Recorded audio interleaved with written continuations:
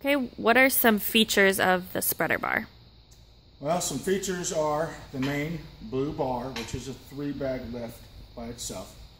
The clevis clamps go on all 4 corners of it, which is for your hooks and your cables for the crane to lift and move.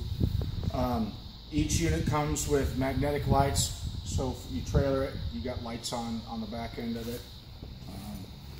Clevis clamps, all the bolts, all the safety pins that are here. It comes on with its own axle and hitch that are easily removed after you take the weight off of the bar. All you got to do is untie or unbolt everything, and then undo the safety pins, and then the white extension pieces go out, and the red pieces, you would unbolt them and undo the safety pins, and 2 guys can do it. Lift it up and then put it in place of the white pieces that you just removed, or a forklift could come in and pick it up through the fork area, lift it up and then put it in on the sides.